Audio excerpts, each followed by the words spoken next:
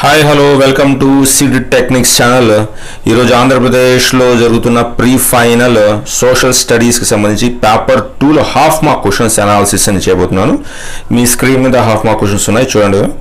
First question, name the odd one out. అందులో related లేని దాన్ని ఐడెంటిఫై చేయాలి, దాన్ని రాయాలి ఆన్సర్ షీట్లో. అందులో ILO, WHO, యునెస్కో అనేవి ఈ యునైటెడ్ నేషన్స్ ఆర్గనైజేషన్ UNO యొక్క ఆర్గనైజేషన్స్ ఇవి. నాటో అనేది సపరేటు. ఆన్సర్ దాని ఫస్ట్ వన్కి ఆన్సర్ నాటో అనమాట. నార్త్ అట్లాంటిక్ ట్రీటీ ఆర్గనైజేషన్, ఇది UNOకు సంబంధం లేదన్నమాట. ఇది ఆన్సర్ నాటో.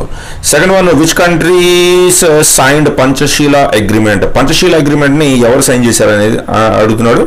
దానికి answer India and China. India China 2 countries Panchsheel agreements చేసుకున్నాయి జవహర్లాల్ నెహ్రూ టైంలో అనమాట ఇది.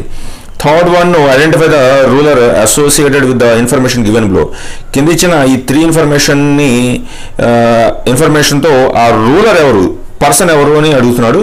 అందులో చూడండి, autocratic ruler, concentration camps, గెస్టోపో, secret police. ఈ 3 జర్మనీ ఛాన్సలర్ అయిన హిట్లర్కి సంబంధించింది. ఆన్సర్ హిట్లర్ అని రాస్తే సరిపోతుంది అనమాట ఇది.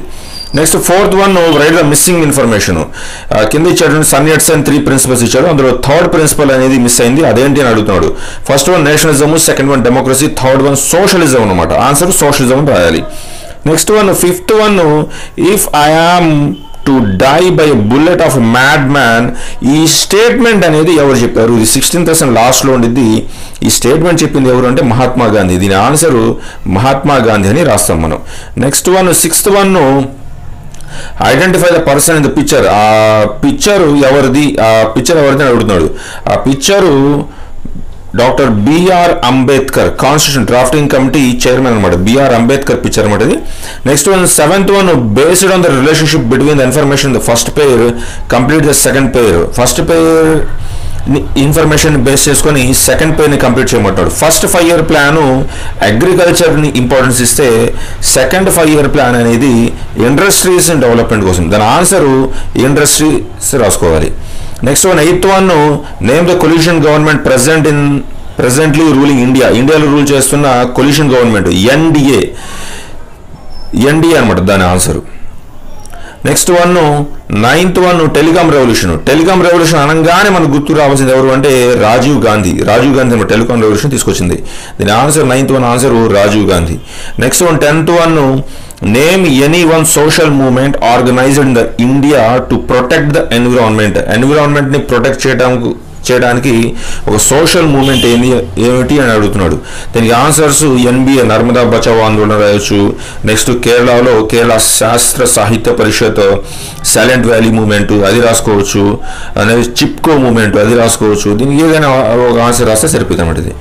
Next one, 11th one, map ఇచ్చాడు. ఇది ఇచ్చింది పాలస్తీనా ఇజ్రాయిల్ పాలస్తీనా కంబైన్డ్ మ్యాప్ అనమాట. ఇది 1947లో.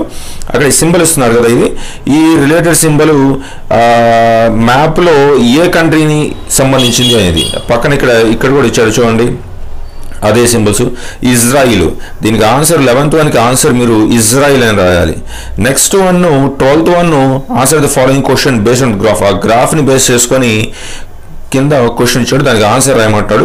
In which year was total military expenditure of the great powers close to 300 million pounds. 300 million poundsకి దగ్గరగా మిలిటరీ ఎక్స్పెండిచర్ ఏ ఇయర్లో రీచ్ అయింది అని. దీని ఆన్సర్ 1914 అనమాట. 1914లో 397, 1914 దీని ఆన్సర్ రాస్తే సరిపోయింది.